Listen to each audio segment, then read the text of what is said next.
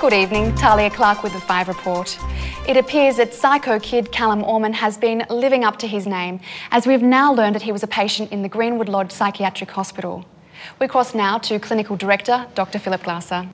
Dr. Glasser, how did Callum Orman become your patient? Callum presented at Greenwood as a voluntary patient under an alias. Did you interview him when he was admitted?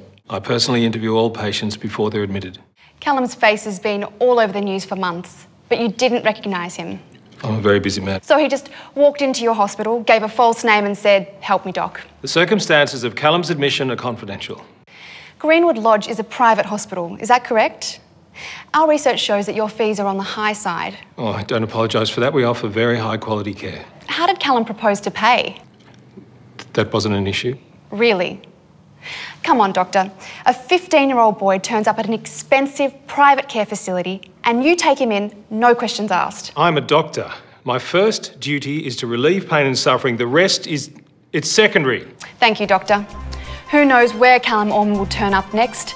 The 5 Report will keep you informed.